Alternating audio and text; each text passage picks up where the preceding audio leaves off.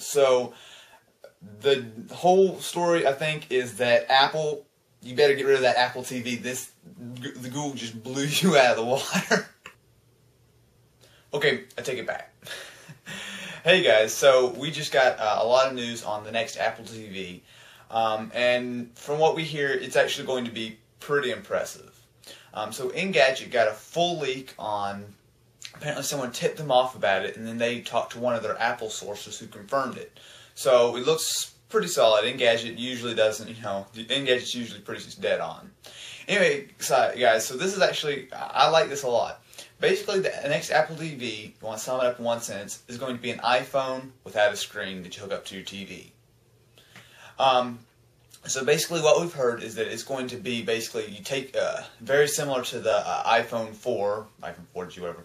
The next iPhone is going to have very similar, it's going to have 16 gigs of storage, just like on it. It's going to have the same Apple A4 processor, and it's also going to be very similar in size. Guys, it's not going to be, like an Apple TV, like a normal set-top box. Literally, guys, it's going to be about the size of an iPhone.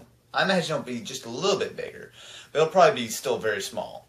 The only ports that are going to be on it is just a power port, and you can also go ahead and hook it up, I'm sure HDMI out or some sort of video out. I don't know how they might have a dongle where you plug in it to one and then you might have 3 different things on the other side. We don't know that yet, but at any rate, it's going to be very, very small.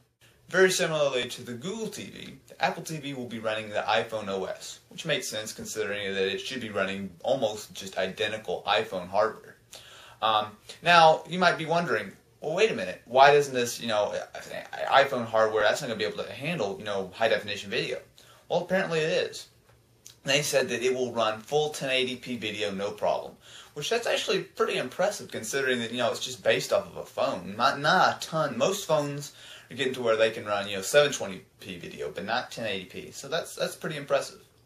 Now, the next thing, and this could be potentially pretty big, is that they're going to be putting a lot of emphasis on cloud storage, which I think they're going to have to, considering it's only got 16 gigabytes.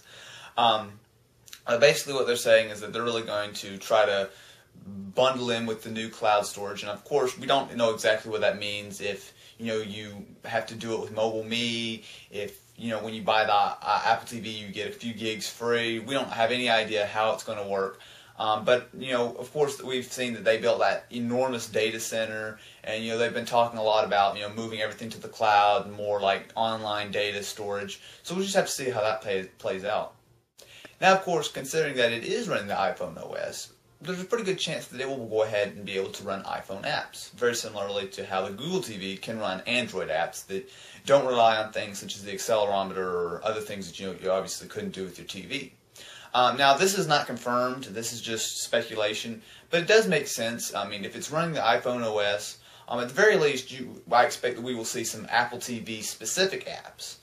You might not be able to take, Pandora and other apps like that are specially made for, the iPhone over, but considering it's running the iPhone OS, I really find it difficult to believe that we would never have any apps on it at all. So guys, that's, a rundown of everything. Now, here, guys, I think this has got to be the clincher. Now, Engadget was very firm about this. So, I mean, personally, I wouldn't have believed it if they hadn't been so firm about it, but they have. So, they say that the price will be $99. That's pretty good, guys. That's pretty good. I'm not going to lie. I mean, you consider it's got basically the full specs of an iPhone. It's going to be running, of course, the full Apple A4 processor. It's going to have 16 gigabytes of storage. But it's also going to be, guys, I'm really serious, probably, iPhone size. Maybe a little bit taller, maybe just a little bit bigger. But, nothing compared to, what you've seen, like a Apple TV that you would go buy today. So, yeah, guys, that's all we know about the Apple TV. It looks really solid, guys. $99 is the main thing that I'm taking away from this. I mean, that's a really, really solid price point. And, I mean, considering that you're going to be getting basically full iPhone hardware that should be capable of running apps, maybe not all the iPhone apps, of course, but at least Apple TV-specific apps. You'll be having the full A4 processor, which should be able to decode 1080p video. And somehow you're going to get cloud-based storage. Maybe that's where they'll make their money. Maybe they'll give you the hardware for super cheap and then make you pay a lot for the cloud-based storage. We don't know. But guys, I've got to admit, the Apple TV looks really, really solid.